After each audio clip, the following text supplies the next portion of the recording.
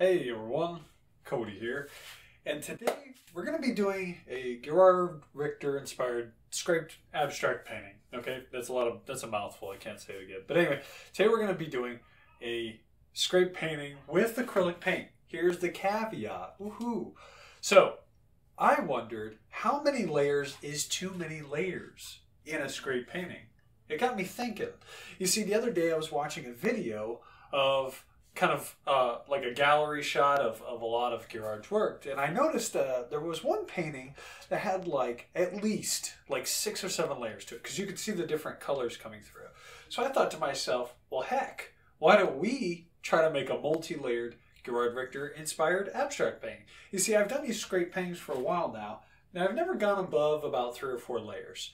So I thought it might be fun to go for a cool dozen. So we're going to go for 12 layers of colors. So we're going to paint, the background layer. That'll be, I guess, technically one color. And then we're just going to go crazy. We're just going to keep stacking layers and see what happens out of it. Yeah, I'm kind of curious, and it'd be a fun experiment for both of us to see what happens. So today the colors we've got are red and brown and purple, blue, like light blue. We've got red, again, just a brighter red. Then we've got like a teal / turquoise. We've got black and white. We've got orange and blue and magenta and yellow. So we're going to be using all these colors today to make our scrape painting. So without further ado, let's go ahead and jump right into it. So I'm going to move these bad boys aside. Actually, I'm going to put them on this side because we're going to scrape from left to right, and maybe we'll scrape down too. We'll see. Let's just go crazy with it. All right, so let's start with this red, because this red is actually almost out, so I may as well go ahead and use it. I'm going to throw in some gloves actually real quick, just because with so many layers it's probably going to get messy. All right, so we got number 1 glove here, and number 2 glove right over here. Get that bad boy on there. Cool, golden. Let's do it, baby. All right, so let's throw our red on here, and it doesn't look like a lot, but I think if we spray it with a little bit of water, just a little bit, I think we can actually kind of get it to spread out a little bit. So I'm going to throw that one away. It's empty. Spray our surface down a little bit. And let's go crazy. So let's get this bad boy covered with some paint here. And we're going to kind of brush the edges, just make sure we get it at least over the edge, right over the edge. Get this edge down to here. Sounds like the mail is here, actually. Mail time! Which is crazy because it's like 5 o'clock at night and the mail is just coming. Like, never comes that late. I don't know. It's kind of weird. I'm guessing maybe they had someone call out. It's always fun when a coworker like calls out and then you have to cover their shift and you have to stay late. Sometimes it's frustrating, but sometimes you just got to make that money. So I mean, I guess it is what it is. Happens to all of us, I think, with whoever has a job.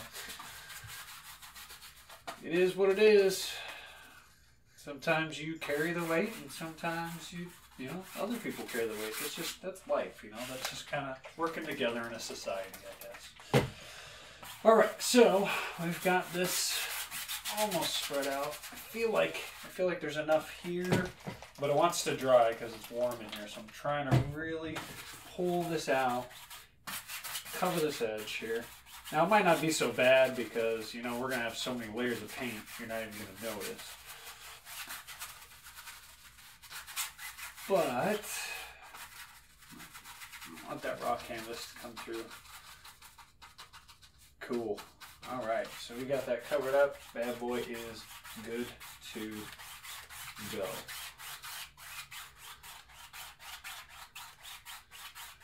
I think we're good. And a little bit of bare canvas right there. Okay, cool. I think we're good.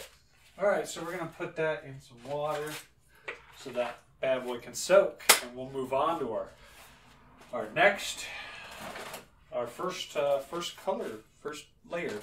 So I'm going to actually pick these colors at random. So I'm going to close my eyes and orange. Okay. So let's go ahead and put this bad boy on our scraper here. And we're going to, oh, can you guys see that? Okay, you can see it. Good enough. All right, so we're going to put our orange paint on here. I'm going to put it back just a little bit so that we can kind of put this to the edge.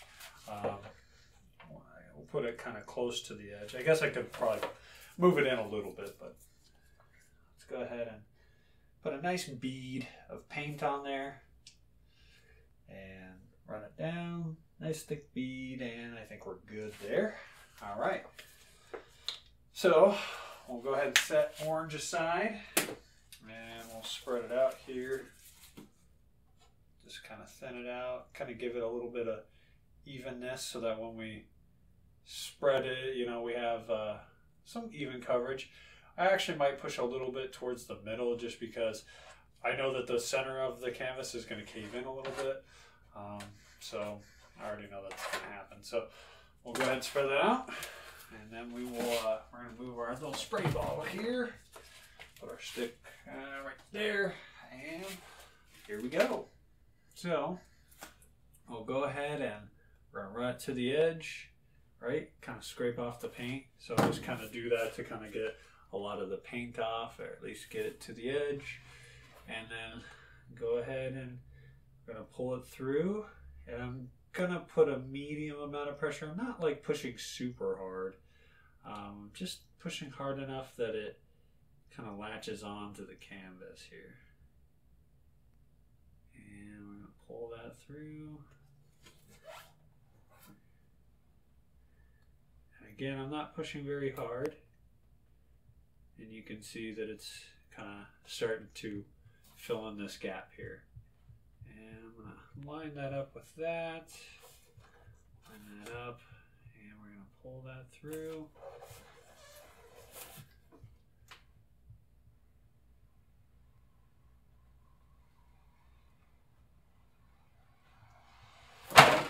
All right, first layer done.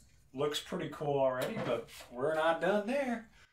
Okay, so now I'm going to close my eyes and pull the next one, and it's yellow.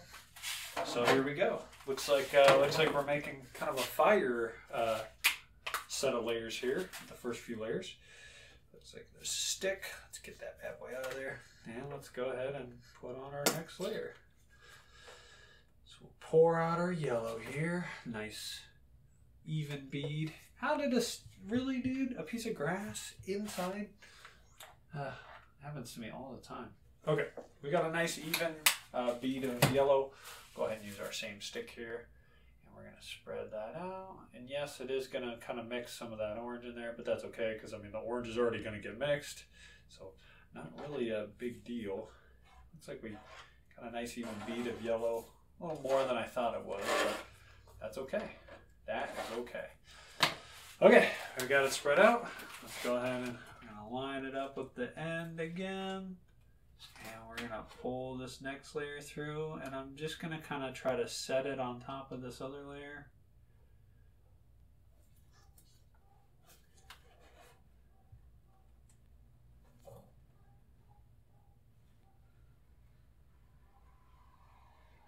All right, now the problem is because I didn't push hard enough on the front, it didn't pull it further, so that's why it's stacking up on the left side. I pushed harder further down than I did on the front, so that's why a lot of the paint is still on the side. So just to kind of explain that, I didn't push hard enough on the front. But it's okay. On the next layer, we'll go ahead and we'll try to force it to go a little further down. So let's go ahead and lighten it up a little bit and use this, this bright blue. And so we actually won't do as much blue because I think from this point on, as we stack the layers, we're not going to need as much paint. So I'll just kind of try to make it a little bit even. I think that's probably pretty good. Again, we're going to take our stick and we are going to kind of spread that out just to get a little bit even coverage. Take the paint off the stick there and we will pull that off.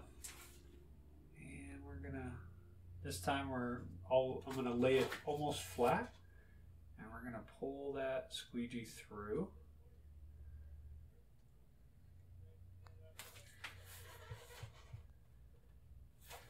Wow, these colors are actually really cool. I'm gonna have to remember these colors in the future when I do another one of these, because these colors are actually pretty nice together.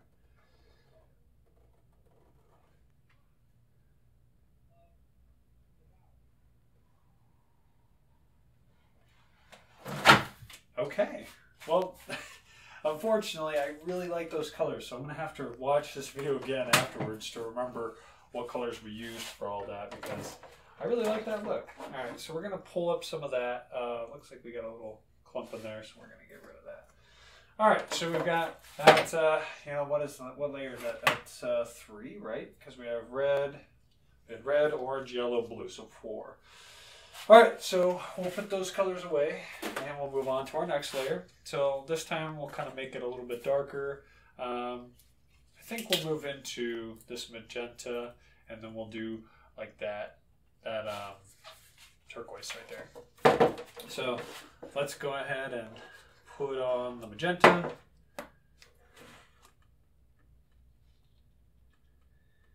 And we're not gonna do a whole lot of the magenta. Just kind of a long, thin bead, or a medium bead, I guess. All right. Again, spread it out.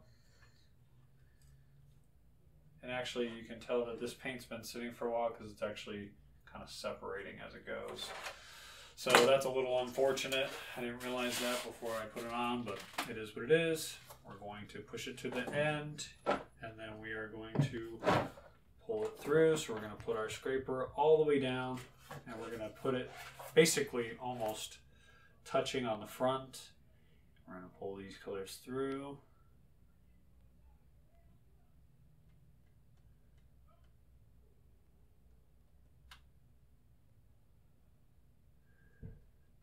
And the scraper is trying to suction. I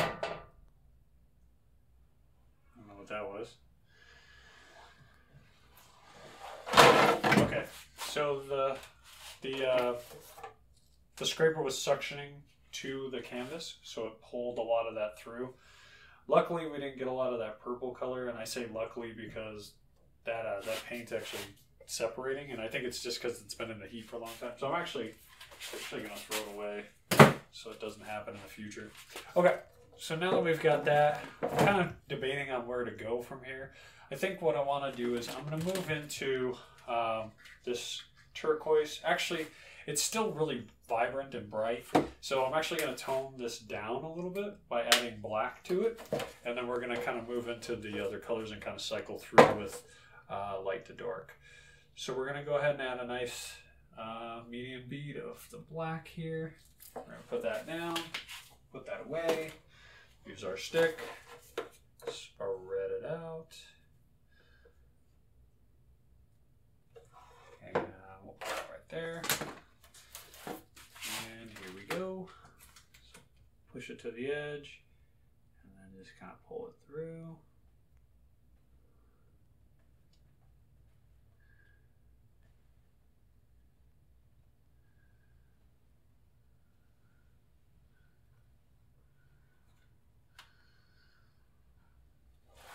And now we see these colors starting to mix. Now the black, adding the black to those was definitely not the right thing to do. So what I'm hoping is that we can kind of revive it by adding these other colors. So what we're going to do is we're going to go ahead and move into the turquoise here.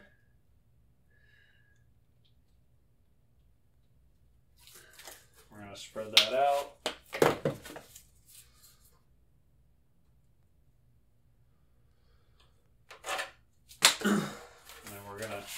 So what I'm going to try to do with this one is just kind of set it on top. I'm not going to push too hard on the scraper. I'm just going to kind of float it on top of the other layers, and we'll see if we can kind of pull some of these other colors out.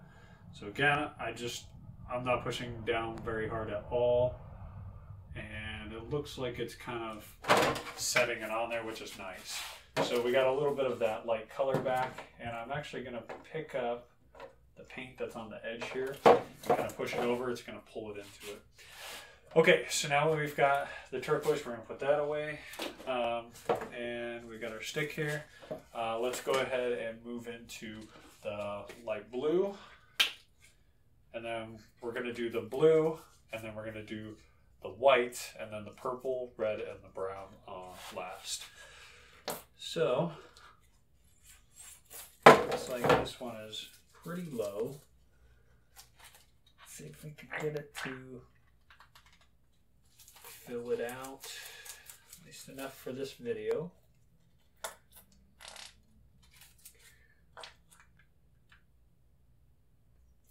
And I think that's pretty good.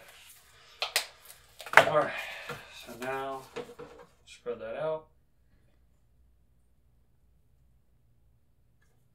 All right.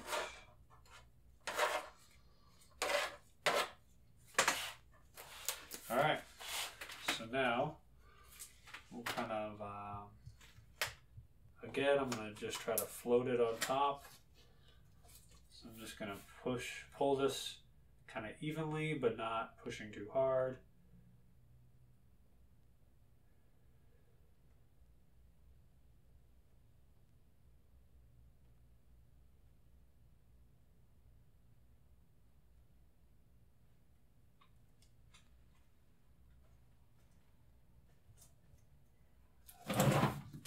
Okay, so it looks like it's like we still have the red because all the paint is kind of building on that side. So we are going to flip it over,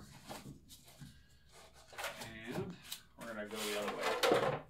All right, so now what we're going to do is we did blue, which is almost down. We're going to do white. And so let's see, if we put it here, scrape it. Okay, so I'm going to put it a little further up on the scraper here. So let's see if we can get white paint. Oh, I hate when it gets this way. It doesn't want to come out of the tube. It's being stubborn.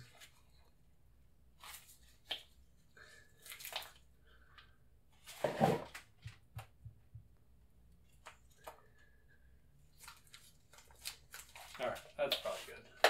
This thing is covered in paint now. Alright, so we'll spread that layer out. And good. Good. Alright, so now we'll take that and we'll put it to the edge and we'll pull it across. Applying like a medium pressure.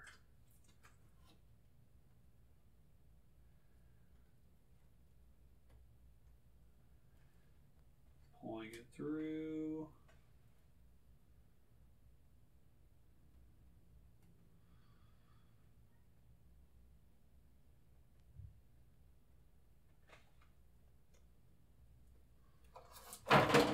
Okay. Now, these colors are really weird looking, like not something you'd expect, but at the same time, I kind of like it. Like, did I get paint on my shorts? Of course I did. I always do. It's a very interesting look. All right, so we're gonna move on. We're gonna keep moving ahead. We're gonna finish our painting here, whether we like it or not. So we're gonna add our purple. I like this purple. It's a nice dark purple. I'm a big fan of that dark purple. Just feel like it's a really solid color.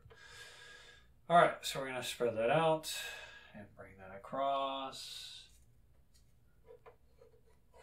Okay, we'll scrape that off, and we will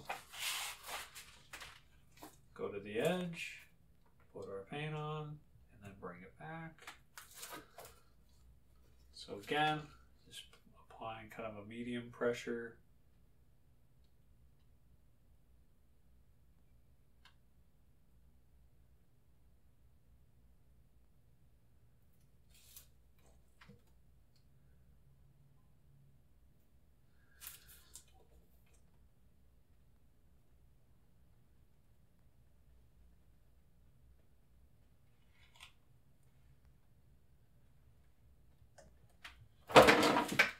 right.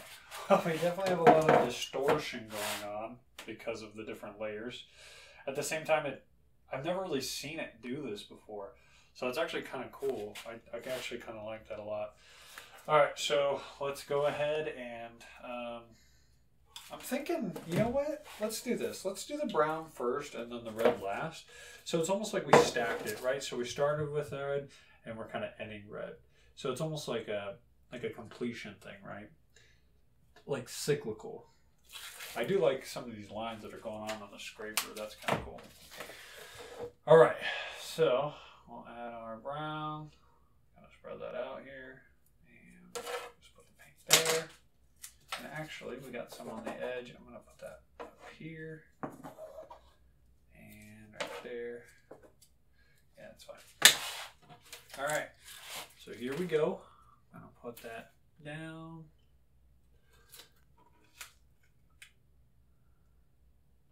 And I'm just going to try to float it across. I'm not going to try to scrape the paint off and make like take the paint off the edge, or the top layer, I should say. Just going to kind of float it. I'm not really trying to make a new layer or anything.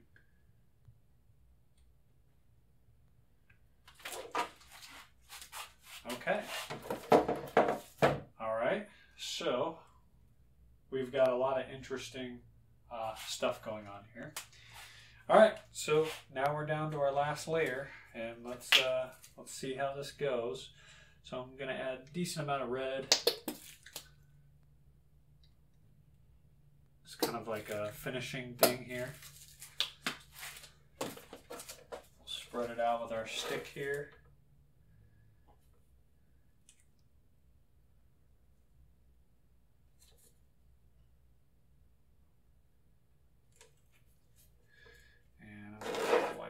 There,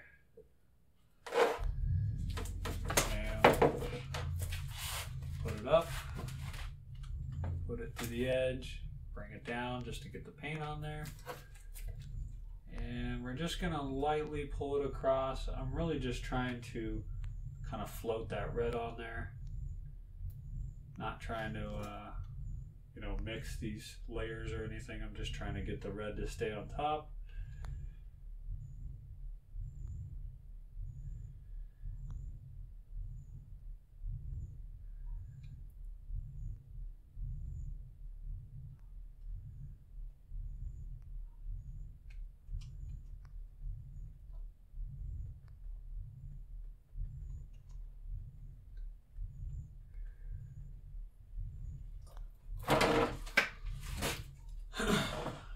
That's it. All right, so just looking at the painting overall, I'm going to kind of wipe some of this loose paint off. There's a lot of kind of interesting things that you kind of note, and yeah, a lot of big glops of paint. Sorry, I just want to clean these off because they're bothering me. Clean that, and that, and that, and that. And I'm going to move it because it's already starting to stick to the table. There we go. Okay. All right, let me take my gloves off and we'll take a look. So, looking at the painting, not bad. It's very interesting. I've never had a piece kind of do that before, where it's so distorted. What I find really, really interesting though is that you can see all the way down to the bottom layer, right? So you see the red here that's on the top, but then you also see the red right there that's on the bottom. So one thing that I do find interesting about this this painting is that it is cool in the sense that you actually do see the stacking of layers a lot. And there's a lot of movement, there's a lot of distortion in it. So I mean, it's cool because it's almost like it fades away, right? So it's like almost like it stops right here, and then this is like a completely different thing going on. So in that sense, I do like it. I do think that that part of it is pretty cool. Overall, do I like the painting? No, I don't, because there's just too much going on. But I suppose if someone was into that, like they like it because there's so much going on and there's just so much dynamic, you know, there's just, it's a very dynamic painting, right? So it's not something you would look at and just be like, oh, that's pretty. This painting is not pretty. It's very animated. There's a lot going on. And you can see the very bottom layer and the very top layer. So that part is cool. And again, I do like the balance of the color, like the under kind of layer here. I like the fact that it's broken up so it looks like it distorts or it's like it's faded.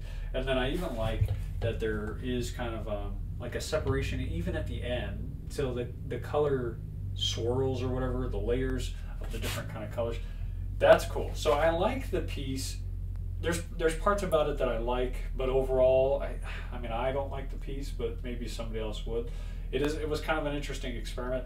I honestly think that this is way too many layers for a painting. However, you know, maybe somebody would find this fascinating and it would be very cool to them. So who's to say? Everybody's taste is different. But that's it. I just wanted to kind of experiment here, and I think that the painting we had with the four colors, where it was like the orange, the blue, the yellow, and the red, I think I'm going to do that again with just those colors because that one actually turned out pretty cool. But anyways, guys, appreciate you kind of watching this and going along with me to kind of experiment, and that's it. I'll see you guys in the next one. Take care, God bless, and that's it. Bye, guys.